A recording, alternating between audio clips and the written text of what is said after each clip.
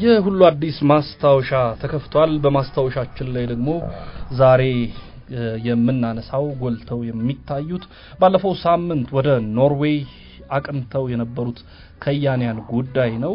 እንግዲህ ባለፈው ሳምንትም ለአድማጮቻችን እንደተናገር ነው ወደ ኖርዌይ አቅንተዋል። ወደ 17 የሚደርሱ የከያንያን ቡድን አባላት ማለት ነው። እነዚህ እንግዲህ ከያንያን ሰኞ ጠዋት ማለትም ትላንትና ጠዋት ላይ ወደ አገር ቤት ተመልሰዋል። ከኖርዌይ ወደ አገር ቤት መጥተዋል ማለት ነው። ለምን ሄዱ ባለፈው ተናግረናል። እንዴት ቆዩ ነው አሁን ጉዳዩ። ምን ነገር አገኙ የሚለውን እስቲ ከራሳቸው አንደበት እንስማ። በስልክ መስመራችን ላይ ከተጓዦቹ መካከል ሳምሶን ታደሰ ቤቢ በስልክ መስመራችን ላይ ይገኛል። ሄሎ ሳምሶን። ሄሎ ተነክቷል። እንዴት ናችሁ? ሰላም ነው። እንዴት ናችሁ? አለን። ጉዞ እንዴት ነበረ? ምንም የደከማ አትመስልም። እንግዲህ ድካሙ ትላንትናና ዛሬ ያረፍንበት ጥሩ ነው። ጉዞ ጥሩ ነበረ በጣም። ምን ተይዟል? ልብስ፣ ጫማ ምናምን ገዛዛችሁልን? እንግዲህ አይጠፋም። መልካም። እስቲ አጠቃላይ ጉዞውን በተመለከተ እስቲ አንዳንድ ነገር አጫውተን። ምን ተገኘ ኖርዌይ ተሄዶ? ሳምሶን እንግዲህ አጠቃላይ ነገሩ ምንድነው መሰለ አርቲስቱም ትንሽ እንደዚህ የጉዞ የኢንተርናሽናል ጉዞዎች ኤክስፒሪየንስ እንዲኖረው በሚል አየር መንገድ ነው ግብዣውን ያቀረበልን እና አጠቃላይ ተጓዝነው ወደ 17 ሰዎች ነን። ከአንጋፋቹ ውስጥ ወለላለች። ከወጣቶቹ ደግሞ እንግዲህ ዝርዝሩን ባለፈው አንተም እንትን አድርገዋል መሰለኝ ግልጽ አድርገዋል እና ምንድነው እዛ ያው ትራቭል የማድረግ ኤክስፒሪየንስ እንዲኖረው አርቲስቱ በሚል ነው ፕሮግራሙ የተዘጋጀው በአየር መንገድ ጋባዥነት እና እዛ ከሄድን በኋላ ግን እዛ ካሉ አበሾች ጋር ተገናኝተናል። እዛው ካለው ኮሚኒቲ ጋር ተገናኝተናል። የሀገሪቱን ናሽናል ቲያትሩን አይተናል። ቲያትሩን የማየት እድሉ ባይገጥመንም ቲያትር ቤቱን አይተናል። ቤተ መንግስቱ ጋር አንድ ስርዓት አለ። ሴኩሪቲ ሲቀያየሩ የሚካሄድ ስርዓት አለ። ትንሽ ለየት ያለ እሱ ቱሪስትን የሚስብና የብዙዎችን ትኩረት የሚስብ ነገር ነው። ትንሽ በጣም ክላሲክ እንደ ኦልድ አይነት ስታይል ነውና እሱ ነገር አለ። ከተማዋን ተዘዋውረን ታሪካዊ ቦታዎችን፣ ታሪካዊ ሐውልቶችን አይተናል። ከሁሉም በላይ ግን በጣም ያስደስት የነበረው እዛ ያሉ ብዙ ኢትዮጵያውያን ከማግኘታችን በላይ እዛ መግባታችንን ሰምተው የኤርትራ ተወላጅ የሆኑ ወገኖቻችን ከስዊድን ድረስ እኛን ለማግኘት በመምጣት በጣም ጥሩ ጊዜ ያሳልፈናል። በእውነት በጣም ስናገኝ የነበረውን ቫይብ ብታየው በጣም አስገራሚ ነበረ። በጣም ሁሉም እንባው መቆጣጠር አልቻለም ነበረ። ሁሉም ሲያለቅስ ነበርና በጣም ደስ ይላል። በጣም አጠቃላይ ያለፈው ጊዜ ያው ለአጭር ጊዜ ቢሆንም ጥሩ ጊዜ ነው ያሳለፍነው። እንግዲህ ይሄን አሁን እንደመነሻ አድርገን ወደፊት ደግሞ እንግዲህ የመድረክ ቲያትሮች ይዘን ለወገኖቻችን ለመድረስ በፕሮጀክት ላይ ነው ያለነው። ጥሩ። እንግዲህ ያው የጎበኛችኋቸውን ቦታዎች ሌሎቹንም ተነግረናል። ግን ሌሎቹም አብረው ከናንተ ጋር አብረው የሄዱ ሰዎች ልባችን ተነክቷል ያሉት ከስዊድን እንዳልከው በጣም ብዙ ኪሎሜትሮችን አቋርጠው ወደ ኖርዌይ መተው እናንተን ያገኙ የተለያዩ ተዋናዮች የኪነ ጥበብ ሰዎች አሉና ምንድን ነበር? አንድ ተከታታይ ቴሌቪዥን ድራማ እየሰሩ ነበር ወይስ የሚሰሩ ናቸው? እስኪ እዚህ ጋር ያለውን ነገር ንገረን። አሁን ምንድነው መሰለህ እነሱ አሁን እየተላለፈ ያለ ድራማ አለ። ይቅርታ እንደው እሱን ለይዘው ባለመቻሌ አሁን ግን ሪሰንትሊ እየተላለፈ ያለ ድራማ አለ ኤርትራ ቴሌቪዥን ላይ እና እነኚህ ልጆች እኛ ጋር የመጡት ተዋናዮች ክሩ ያው ከፊልሙ ጀርባ ያሉ ክሮች፣ ካሜራማን አለ፣ ሳውንድ ማን አለ፣ ላይት ማን አለ፣ ተዋናዮች አሉ፣ ዳይሬክተር አለ እና እነኚህ ሁሉ እኛ እዛ አንድ ዴቭ የሚባል አለ እዚህ የኢትዮጵያ ተወላጅ የሆነ ልጅ አለ። እዛ ምግብ ቤት ውስጥ ተገናኝተን ባህላዊ ምግብ ቤት ነው የሀገራችን ምግብ እየበላን የሀገራችን ሁኔታ እየተወያየን አሳለፍን ብዙና በጣም በቃ ስሜት የሚነካ ነበረ። በጣም እንባችንን ማቆም አልቻልንም ነበር። እነሱም ያለቅሱ ነበር። የኛም ልጆች ከኛ ጋር መሄዱ ልጆች እንደዚሁ በቃ በጣም ስሜት ይነካል ምክንያቱም ከዚህ በፊት የነበረው ሁኔታ ብዙ እንዲህ የመቀራረቡ ነገር አልነበረም ከዚህ በፊት የተወሰኑ ሀገሮች እኔም በስራ ምክንያት ሲሄድ አጋጥሞኛልና እንዲሁ በርቀት ከመታየት እንዲሁ በርቀት ከመተላለፍ ውጪ እንዲህ ብዙ የመቀራረቡ ነገር አልነበረምና እነዚህ ልጆች ግን አሁን አክብረውን ፍቅር አያስ ፍቅር ሲኖር ፍቅር ትልቅ ነገር ነው ፍቅር ከአንድነትም በላይ ብዙ ነገር ይፈጥራልና በጣም በቃ ምን ልበል ተስፋ ነው የሚሰማን ተስፋን እግዚአብሔር ብሎ ደግሞ አንድ ቀን እንግዲህ አብረን የምንሰራበትን መንገድ ይመቻች ይሆናል ከተስተካከለ የፖለቲካው ሁኔታ ከተስተካከለ ምን ካለ እና ያ በጣም በቃ ልነግርህ አልችልም ልጆቹም ጋር ያለው ስሜት አይተከሆነ ፌስቡክ ላይ ምናምን ፖስት እያደረጉት ነው አብረን የተነሳነው ፎቶግራፎች እነሱም ፖስት እያደረጉ ነው የኛ ልጆችም ፖስት እያደረጉ ነው ፌስቡክ ላይና በጣም ደስ ይላል በቃ እንዴት ብዬ ልንገርህ አንድ የተፋለትን አንድ ህዝብ አንድ የረጅም ጊዜ የጋራ ታሪክ ያለን ህዝቦች ነንና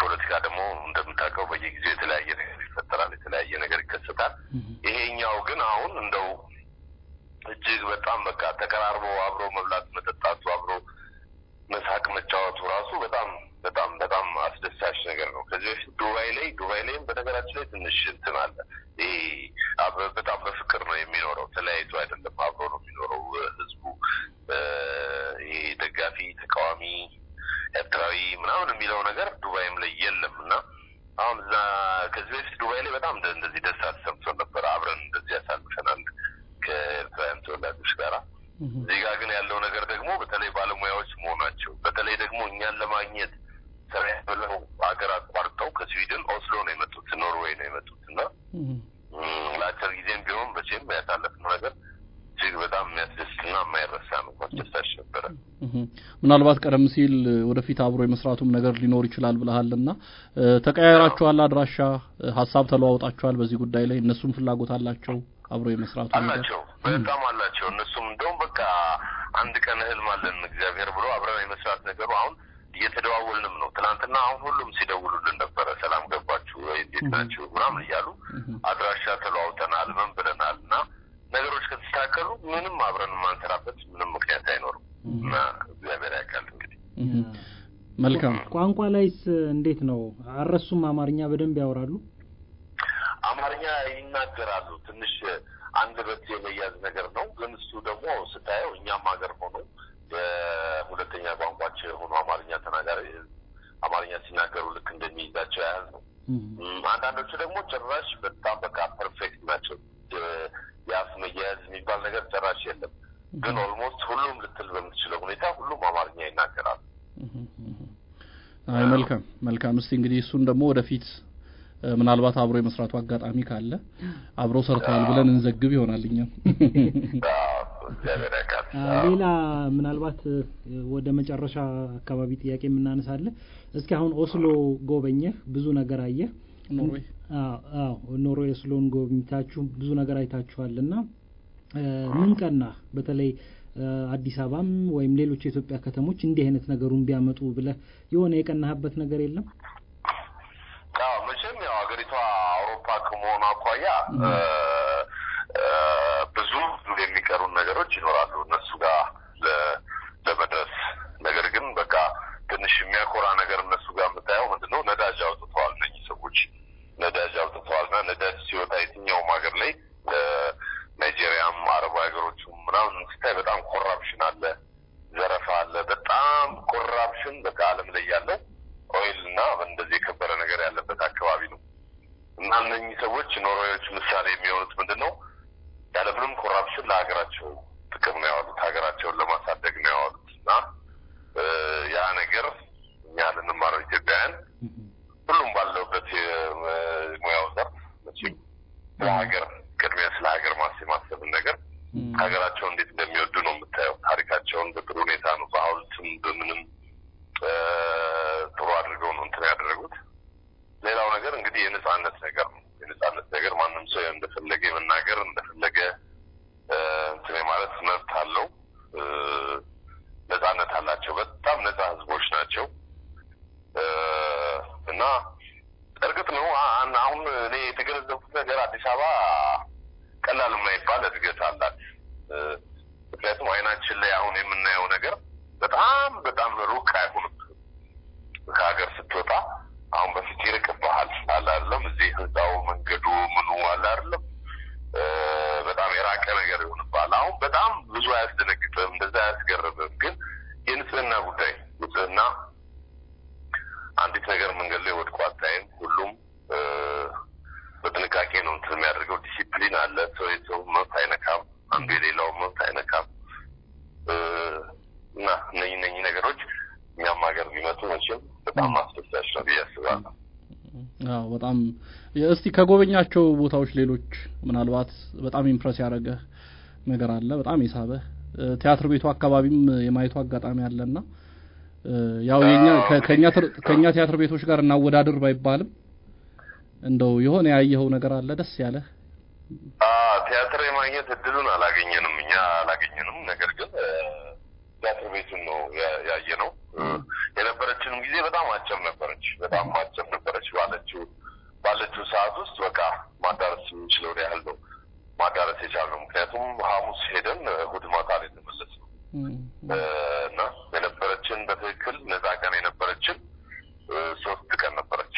በዚህ 3 ቀን ውስጥ ማየት ያለብን አካባቢዎች ያው ብዙዎቹ ከታሪክ ጋር ምናምን ስትሄድ እኛ በጣም የረጅም ዘመን ታሪክ ያለን ህዝቦች ነን። ብዙ የሚጎበኙ ብዙ የሚታዩ ነገሮች አሉ። ወደ እነሱ ጋር ግን ስትሄድ እንደዚህ በጣም ረጅም ጊዜ አይደለም። ከቅኝ የወጡ በጣም ረጅም ዘመን የምትለው አይደለም። ምናልባት 100 ዓመት 200 ዓመት በላይ ያለፈ ታሪክ አይደለም ያላቸው። ከዛ በፊት በስፔን ኦር በስዊድን ቅኝ ውስጥ ነበሩ። እርግጠኛ ያለው ላይ ቅኝ ላይ የነበሩት ከዛ ነጻ ከወጡ በኋላ ፖፑሌሽናቸው በጣም ትንሽ ነው። እኛ ሀገር ደግሞ ትልቅ ሀብት አለን። ፖፑሌሽን ትልቅ ሀብት ነውና ጠንክረን ከሰራን ብዙ ህዝብ አለን ማለት ብዙ ገበያ ያለን ማለት ነው። ጠንክሮ መስራት ለሀገር መስራት ያስፈልጋል ብዬ አስባለሁ። እና እንዳልኩ ኦስሎን ነው እንጂ ሌሎች ከተሞችን የመጎብኘት እድሉ አልነበረንም። ጊዜዋን በጣም አጭር ስለነበረች ግን ኦስሎ ላይ ማየት ያለብንም የተወሰኑ ነገሮች አይተናል። በጣም በብርቅ ሆኖ የሚታዩት ነገሮቻቸው አደባባዮቻቸው ናቸው። ትንሽ አዲስ አበባ የምታሳዝነው አሁን ፓርክ አደባባይ የለንም። አደባባይ ነው የምልህ ፓርክ አሁን የሰው ልጅ ማረፍ ሲፈልግ የሚያርፍበት ቦታ ማለት ነው። አይተህ ከሆነ እኛ ጋር መንገድ ህንጻ ነው ያለው። ግን እነሱ ያስቀናል። ትልልቅ ፓርኮች ያሏቸው ከተማዎቻቸው እና ማንም ሰው ከቤት ወጥቶ ወክ አድርጎ በቃ መናፈሻ ላይ ቁጭ ብሎ ፀሐይ መሞቅ ይችላል። መጽሐፍ ማንበብ ይችላል። ዛፎቻቸውን በጣም በእንክብካቤ ነው የሚይዟቸው። 150 ዓመት የሆነው 100 ዓመት ያለፈው ዛፍ ምናምን ታያለህ እና ዛፎቹ ደግሞ ስላሉ ደሳስ የሚሉ ለየት ያሉ አዋፋት ታያለህ። እነኚህ ነገሮች እኛ ሀገር ደግሞ አፈሩ ለም ነው፣ በቀላሉ ነው እንትን የሚለው። እንደው ቢታሰብበት ምለው በጣም ያስቀናኝ እኛ ጋር ቢኖር ብዬ ያሰብኩት ነገር የዚህ ፓርክ ጉዳይ ትልልቅ ሰዎች አረፍ የሚሉበት፣ ወጣቱም እንደው ቁጭ ብሎ መጽሐፍ የሚያነብበት በቃ አይደለም እንደ ሀገር የሆነ የምታርፍበት ቦታ ሲኖርህ ደስ ይላል እና ያ ቢኖር እኛ ጋር ቢመጣ እንትን ደስ ይለኛል። መልካም ሳምሶን ታደሰ ቤቢ ከኖርዌይ መልስ እንግዲህ የኦስሎ ቆይታችሁን በተመለከተ በጣም አስደሳች በሆነ መንገድ ቆይታውን አስጎብኝተናል። በቃ የሜዳ ሀሳብ የለም። በጣም ውድ ሀገር ነው ግን በነገራችን ላይ እንዳትሄዱ ነው ደግሞ የመጨረሻው ትንሹ ርካሹ ነገር የመጨረሻው ርካሹ በባቡር መጓዝ ነው። በባቡር እንግዲህ ስትጓዝ ከባቡርም ዝቅተኛው 35 ክሮነር አካባቢ ነው። 35 ክሮነር ደግሞ ያንጋ ወደኛ ብር ስትመታው በተለይ ማጠቡ አስቸጋሪ ነው። ውድ ነው የመጨረሻ በጣም ውድ ሀገር ነው። እና ቻላችሁት ወጪውን ግን ያው እንግዲህ መቼም ከሄደ ወገባቸውን አስረው እዛም ያሉ ወገኖቻችን በነገራችን ላይ በጣም በቃ ተንከባክበውናል። ያሉት ኢትዮጵያውያን በጣም ማመስገን ፈልጋለሁ። በጣም በእውነት በጣም የአበሻ ምግብ እንድንበላ አቶ ጳውሎስ ሙሴ እንዲሁም ሌሎችም እዛ ያሉ ወገኖቻችን በቃ እንዳይከፋን እንዳይለን በጣም ስራችን እያሉ እየተንከባከቡ ነበር ደስ ይላል እኔ የምልህ ምንድነው የበላችሁት ያበሻ ምግብ ነው እና ከፍላችሁ ነው ወይስ በግብዣ ነው አልከፈልንም አንድም ነገር አልከፈልንም ያበሻ ምግብ ስንመገብ ያው የፈረንጅ ምግብ ስንበላ ፈረንጁ ስለማያውቅ ሊጋብጥ ላይ አበሻ ቤት እንደውም እየተሽቀዳደሙ ነው የሚገርም በቃ የሰው ፍቅር በጣም ከሁሉም በላይ ደግሞ በጣም የሚያስደስተው ነገር ምንድነው መሰለህ እዛ ያለ ኢትዮጵያዊ አብዛኛው ብቸኝነት ያጠቃዋል አብዛኛውና ኢትዮጵያዊ ሲያገኝ የሚሰማው ስሜት በቃ ሜዲቴሽን ሜዲቴት እንዳደረግን ነው የምንቆጥረው ነው ብዙዎቹ በቃ አንድ ወር አይደብረኝም ከዚህ በኋላ እንደዚህ ያህል ጊዜ በቃ አልደበርም ደስተኛ ነው በቃ ይሄ ትልቅ ነገር ነው ትልቅ እዛ ያለው ሰው ሲያገኘን የሚሰማው ነገር እኛ በመሆናችን ብቻ ሳይሆን በቃ ኢትዮጵያዊ ከአዲስ አበባ የሄደ ሰው እንዴት በናፍቆት እንደሚያየው በቃ የሚገርም ነው አንዳንድ ልጆች አሁን ከ10 ዓመት በላይ ኖረው ምንም ወረቀት የሌላቸው ለመመለስ ወደ ሀገር ቤት ምንም ሳይያዝ እንዴት ይመለሳሉ እዛ ደግሞ ለመስራት ወረቀት ህጋዊ ወረቀት ሳይኖራቸው በጣም አሳዛኝ ኖሮ የሚኖሩ ልጆችም አሉ እና ብዙ እንደዚህ የሚያሳዝኑ ልጆች አሉና ለነሱ ትልቅ ደስታ ፈጥረናል ብዬ አስባለሁ አስደሳች ነው በጣም ምናልባት በመጨረሻ ካራዘም ነው ይከል አንድ የመጨረሻ ጥያቄ ይሄ ቡድን አሁን 17 የሚደርሱ ከያንያንን ይዛችሁ ነው የተጓዛችሁት አንድ ላይ ሰብሰብ ብላችሁ ይሄ ቡድን ቀጣይ የጉዞ እቅዶች ቀጣይ ሌሎች ፕሮጀክቶች አሉት ወይስ ከኦስሎ መልስ ተበትኖ ይቀራል እያቀድን ነው ብዙ ነገሮች እያቀድን ነው እዛ አየር መንገድ አካባቢ ያለው ነገር በጣም ደስተኞች ናቸውና ወደፊት ስራዎች ይዘን ሌሎች ወገኖቻችን ጋር ለመድረስ አሁን እንደዚሁ ጉብኝት ብቻ ሳይሆን ቀጥታ ከነሱ ህይወት ጋር የሚገናኝ ፕሌይ ይዘን አውሮፓን የመጎብኘት እቅዳለን እሱ ፕሮጀክት ላይ ነው ያለው ጊዜው ሲደርስ ለእናንተም ኢንፎርም እናደርጋቸዋለን መልካም እናመሰግናለን ሳምሶን በጣም አመሰግናለሁ እሺ እናመሰግናለን አድማጮቻችን እንግዲህ ቀደም ሲል የሰማችሁት ባለፈው ሳምንት ወደ ኖርዌይ አቀንቶ እንግዲህ ትላንትና ጠዋት ላይ ወደ አዲስ አበባ የተመለሰው ከኖርዌይ ኦስሎ ወደ አዲስ አበባ የተመለሰው የከያንያን ወደ 17 የሚደርሱ ከያንያን ተጉዘው ነበርና ያንን አጠቃላይ የጉዞ ኦልሞስት ቅኝታቸውን በደንብ አድርጎ ሳምሶን ታደሰ ቤቢ ለሁሉ አዲስ ተናግሯል በደንብ አድርጎ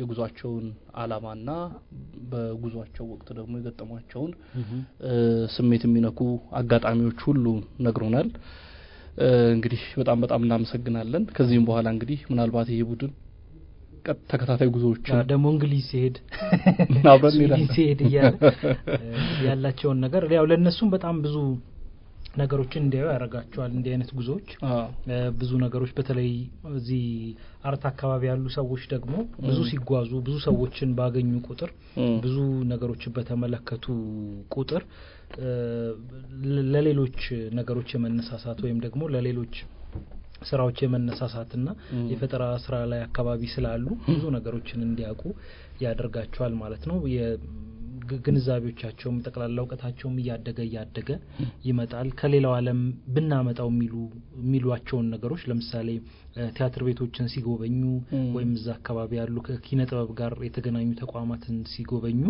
እንደው እንዲህ አይነት ነገርኛም ሀገር ብናመጣ ማለታቸው አይቀርም በአጠቃላይ ያው ውጪም ሄደው በሚመለሱበት ሰዓት ቀደምም እንዳለው ይሄ ነገራቸው ያስቀናል ያለ ሲነግረን ነበርና እንደዚህ አይነት ነገሮችንም ይዘው ይመጣሉ ብቻ ለብዙ ነገሮች ኤክስፖዝድ ይሆኑ ይመጣሉ ያው እኔ እንደውም ወደ ኖርዌይ ከተጓዙ በኋላ እንግዲህ ይሄኛው ዝም ብሎ ኤክስፒሪየንስ ለማድረግ ነው የተጓዙት እንጂ ፕላን አድርገው እዚህ ይሄኛውን ዘርፍ ጎብኝተን በዚህ ጉዳይ ላይ እኛ ጋር የጎደለው ነገር እንሞላለን ብለው አይደለም ይሄ ከሄዱ በኋላ ግን የተመለከቷቸው ነገሮች ስላሉ አሁን እዚህ ነገሮች ላይ የነሱን ኤክስፒሪየንስ በደንብ ይሄ አላርለም ዘርዘር ያለ ዝግጅት እንደዚህ ያለ ዝግጅት አድርገን መሄድ ይኖርብናል የሚለው ነገር አትሊስት በእንትን ደረጃ የሆነም ያመላክታቸው የሚችለው ነገር አለ አሁን ወደፊት ሌሎች ሀገራትም ሲጎበኙ ምን ላይ ትኩረት ማድረግ እንዳለባቸውም ራሱ የተለያየ ትኩረት አቅጣጫዎችንም ሊያሳያቸው ይችላልና ጥሩ ተሞክሮ ነው እኔ እንደውም ቲያትር ቤቱ አካባቢ ላይ በደንብ ቆይተው ቲያትሩ ተመልክተው የሚመጡ ይመስለው ነበር እንዳለው ግን ሳምሶን በጣም አጭር ጊዜም ስለሆነ ምናልባት በዛ ጊዜ ውስጥም ቲያትር የማየት እድሉም አጋጣሚውም ላይኖር ይችላል ሁለት ደግሞ ሌላ ሀገር በተለይ ያላየው ሀገር ስትሄድ ቢያንስ አንዷን ከተማ ሌሎቹን ነገሮች በደንብ አድርጎ የማየት ጉጉቱም ሊኖር ይችላልና በዛ ተውጣው ሊሆን ይችላል ግን ከዚህም በኋላ በሚያደርጓቸው ጉዞዎች ውስጥ በተለይ እነሱ ባሉባቸው ዘርፎች ላይ የሌሎችን ኤክስፒሪየንስ የሌሎችን ልምድ በደንብ አድርገው ይዘው ቢመለሱ ጥሩ ይመስለኛል አሁንም ቀላል ነገር አይደለም ይዘው የመጡት በተለይ ደግሞ ከኤርትራውያን ጋር ኤርትራውያን ስል ብዙ ደስ አይለኝም ከኤርትራ ተወላጆች ጋር ያደረጉት እንትንም ግንኙነትም እንደዚሁ በጣም ስሜት ነኪ ነበር ይሄ ብዙዎቹም ይሄንን ነገር በጣም ተጋርተውታል በነገራችን ላይ ሌሎቹንም ያው በቀጥታ ስልክ መስመር ላይ ማስገባት አልቻልንም በተለያየ ምክንያት እንጂ ሌሎቹም እንደዚህ አይነት ስሜት ነበር በጣም የተሰማቸው በቃ ተላቅሰን ይሄ ሳምሶን ያለውን ነገር ነበር ሌሎቹም ሲነግሩን የነበሩት ምክንያቱም በቃ ኢትዮጵያውያኑ ወደዚህ ይመጣሉ ተብለው በሚናገራቸው ሰዓት እንግዲህ ከዛ ተነስተው መምጣታቸው ራሱ ያላቸውን ነገር የሚያሳይ ነው ብቻ ብዙ ደስ የሚሉ ነገሮችን አይተዋል እንዳልከው ለወደፊት ደግሞ ያው እንዲህ አይነት ጉዞዎቻቸውን የበለጠ ስኬታማ ለማድረግ ብዙ ይለፋሉ ወይም ደግሞ ቀናትም እንግዲህ የሚቆዩበትንም ቀናት ጨምሮ በርግጥ ቀናቱ ሲጨምር ወጪውም ይጨምራል ቀላል ነገር አይደለም አይ ባለው ቀን ውስጥም ብስሬ እንትን ታደርጋለ አሁን ምንድነው በመጀመሪያው ጉዟቸው ላይ ይሄንን አድርጎ አይባልም ለምን በቃ ዝም ብሎ ኤክስፒሪየንስ ለማግኘት ነው የሄዱት እንጂ የሆነ ፕሮጀክት ይዘው አይደለም የወጡት አሁን ግን አትሊስት ቲያትር እናሳይ ብለው አንድ ፕሮጀክት ነደፉ አየህ ከዚህ በተጨማሪ ደግሞ እያንዳንዷን ሰዓታቸውን ፕሮፐርሊ ለመጠቀም እዛ ሀገር ለምሳሌ ቲያትር ማየት ካለባቸው ቲያትር እንዲያዩ ቲያትር የሚታየው መቼ ነው የሚለው ነገር በደንብ አጥንተው ያለችውን ሰዓት ፕሮፐርሊ ተጠቅመውበት ከዛ ወደዚህ ሀገር ኤክስፒሪየንስ ይለውጡታል እነሱ ሀገር በተለይ ከነዚህ ፐርፎርሚንግ አርት ላይ በጣም ከፍተኛ ጥንቃቄ የሚደረግበትም ዘርፍ ስለሆነ እድገቱም በጣም ከፍተኛ ብዙ መሳሪያዎችን ይጠቀማሉ የትወና ብቃቱም የዛኑ ያክል ከፍ ያለ ነውና በነገራችን ላይ እኛም ሀገር ያለው በተለይ መድረክ ላይ ትወናው እኛም ሀገር ያለው ምንድነው የሚተናነስ አይደለም እንደውም በቴክኖሎጂ ብዙ አይደገፍም እንጂ የመድረኩ ትወና ብዙ የሚያሳንሰን አይደለም ግን ከነሱ ግን የሚወሰድ ብዙ ኤክስፒሪየንስ ለመኖሩ ምንም ጥርጣሬ የለውም ሌላው ቀርቶ እነዚህ በተለይ ከተውኔት ምንድነው የተውኔት ጽሁፎችንም ለማዘጋጀት ዳይሬክትም ለማድረግ የዳይሬክቲንግ ሀሳቦችን ዳይሬክት የሚደረጉ የተውኔት መድረክ ላይ የሚደረጉ ተውኔቶች ዳይሬክት የሚደረጉባቸው መንገዶችም ከአገር ይለያያል አይደል የራሱ ሁሉም ሰው አገር በቀል የሆነ ዕውቀት አለው በሁሉም ዘርፍ ላይ ምንድነው ጀነራል ዩኒቨርሳል ቢሆንም ምንድነው የዘርፉ ዕውቀት ዩኒቨርሳል ቢሆንም ሁሉም ሰው እንደየአገሩ ያለምደዋል አይደል እንደየአገሩ ባህል እንደየአገሩ ሁኔታ ያለምደዋልና ያንን ልምድ ይዞ መጥቶ ከሀገራችን ጋር በሚስማማ ሁኔታ ለመስራትም ያግዛልና ከዚህም በኋላ የሚያደርጓቸውን ጉዞዎች እንግዲህ በደንብ በጥንቃቄ በተጠና መልኩ